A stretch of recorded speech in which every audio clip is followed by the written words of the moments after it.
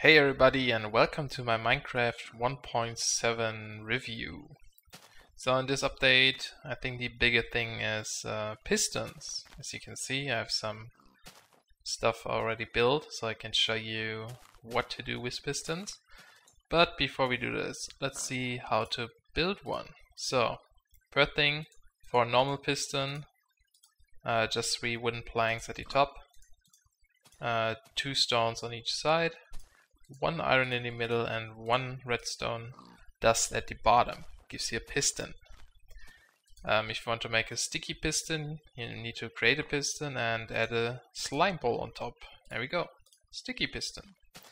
So what's the difference? The left one here is a sticky piston, the right one is a normal piston. So if you activate them, they will push blocks. Alright? Both push them, but the difference is the sticky piston will actually pull it back again, while the other one will just leave it where it is. So that's the difference. You can also do that with upwards directions and also with gravity affected blocks like sand or gravel. Again, this is the sticky one, this is the normal one. So as you can see, they both pull them up or push them up, but if you lower them, you see the sticky one will actually drag it down while the normal piston will just, let it fall down.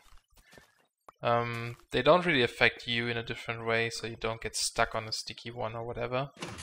But both can push you around in any direction.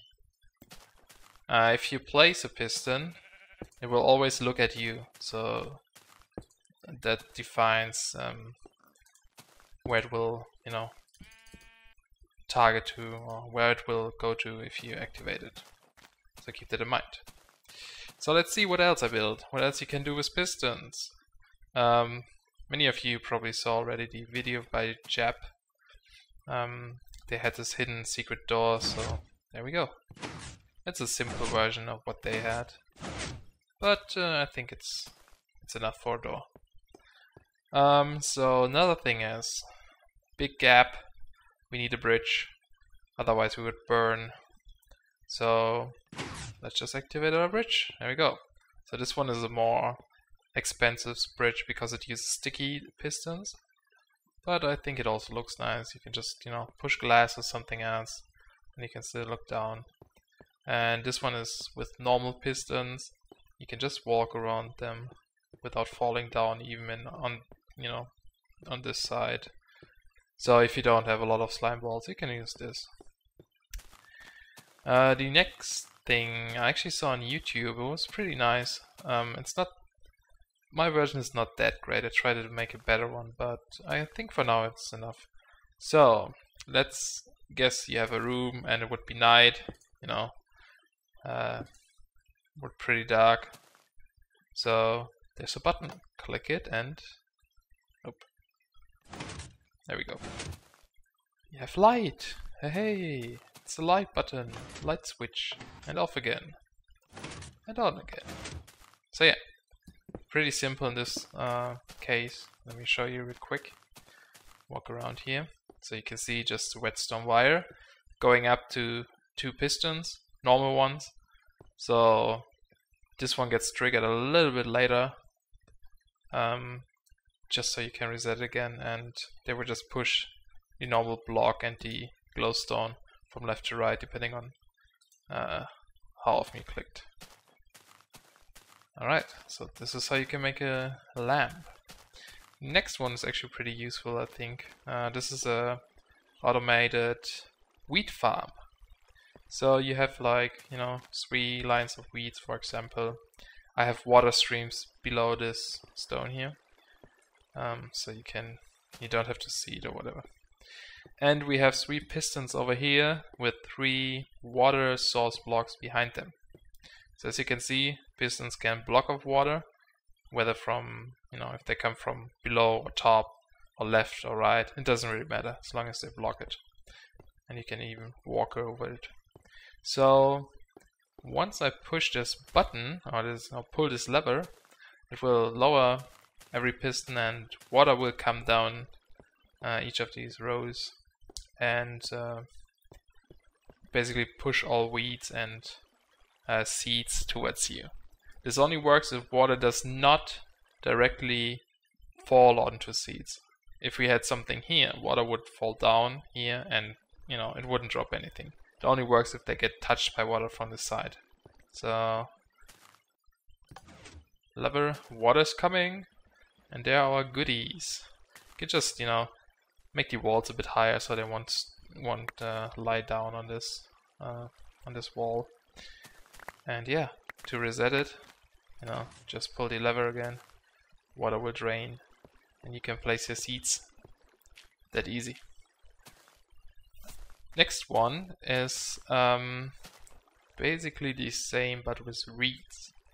So we have reeds on this side, one water stream on this side that will just bring us the reed towards us. And we have a lot of pistons behind the reeds. So we are putting them at the second level, not at the first one, because we want to keep the source block. Well, not the source block, but the last one, so it can regrow.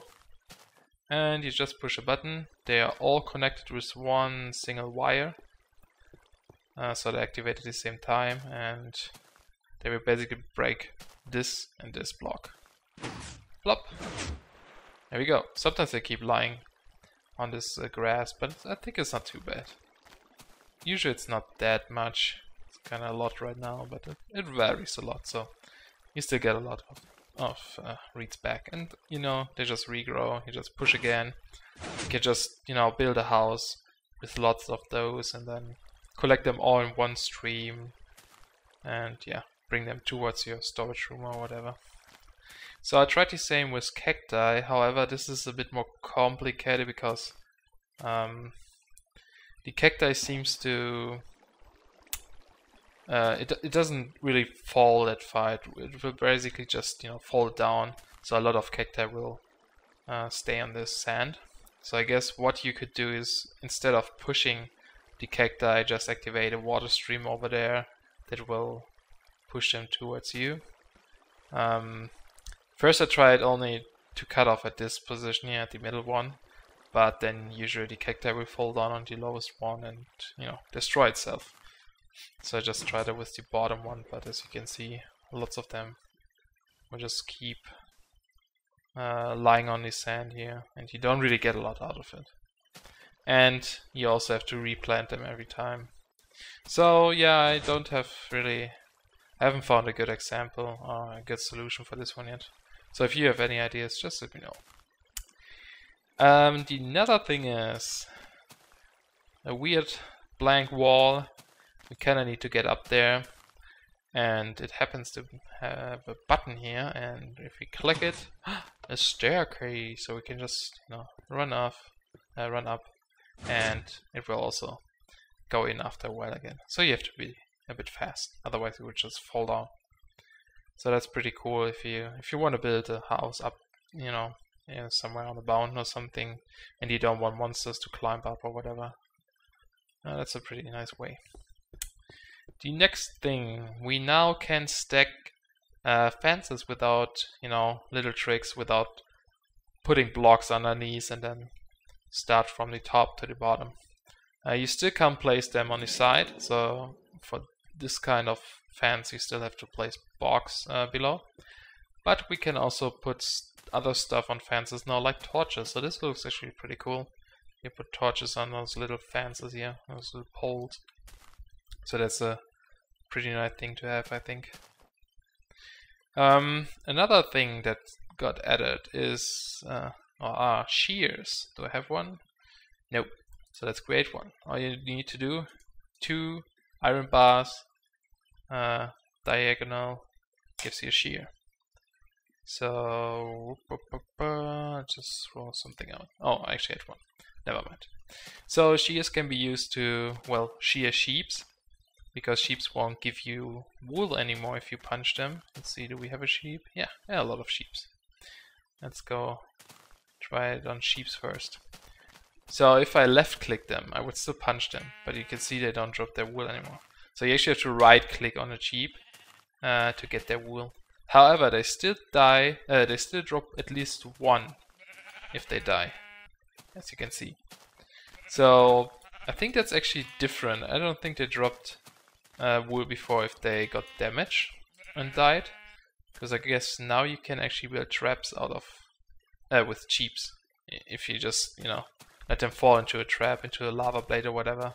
I guess they would still drop 1 wool, so maybe you can farm something with that.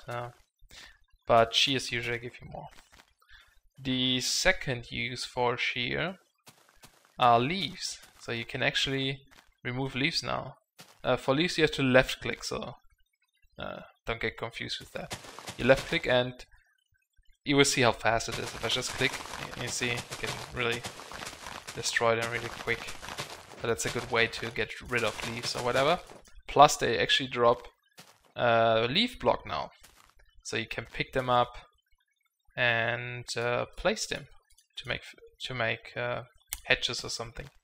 Now the thing is, let me light up this here a bit. If you just place them on, you know, normal blocks or grass or whatever, they will actually start to decay again. As you can see, this one just appeared, this one. So you actually have to place them on a wooden log, not a plank or something. Oops, just a normal log. And then they will stay. I believe you can also stack different kind of leaves together. Yep. So that should work too. And I think that's almost it. There's one last thing I want to show you over here for the final bang. TNT! So if you punch TNT now, no worries, it won't get triggered anymore. It will get destroyed. If you want to trigger TNT, you now need redstone. So just hook redstone up to a TNT with a lever and yay! Fireworks! There we go. That's all I have for now. Thanks for watching. I hope it was useful, and see you next time.